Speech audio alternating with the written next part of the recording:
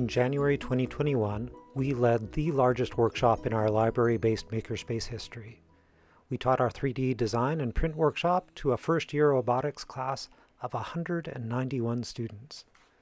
Their electrical engineering professor wanted to make sure that everyone had the skills to design custom design parts for their VEX robotic kits. While the number of participants in that workshop was unusually large, it is representative of the hundreds of workshops we've taught in 4-credit classes at the invitation of professors since 2017. So far, we've taught almost 20,000 workshop participants in 4-credit classes, compared to just over 7,000 who participated in drop-in workshops in our Makerspace. One of the primary objectives of our Makerspace is to provide hands-on making experiences to as many students as possible. That said, offering Makerspace workshops through 4-credit courses was not something we planned for, but luckily it happened organically. From our opening day, we made our workshops available to all students, staff, and faculty, which turned out to be one of the best decisions we made. 2 months after opening our doors, one professor took our 3D design and print workshop and then asked us if we could lead the workshop for his EdTech class. Of course we said yes, and this was the first workshop we embedded in a 4-credit class, and it opened our eyes to the benefits of partnering with professors, and we helped them solve at least 2 problems.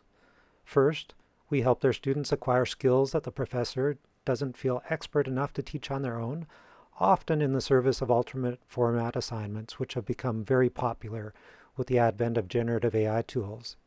Second, we offer to teach in-class workshops even when the instructor is out of town. We always consult with professors requesting workshops to make sure that our curriculum aligns with their course objectives.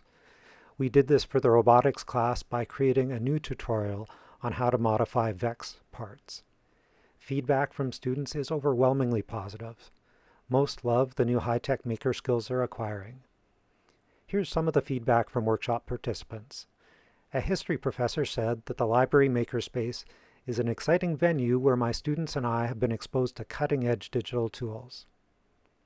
A student emailed us saying, "The library Makerspace workshops are the best-kept secret on campus." While we were fortunate to discover how helpful partnering with instructors can be to increase the reach of our workshops, there have been a few challenges. First, Makerspace classroom overscheduling has been a pain point.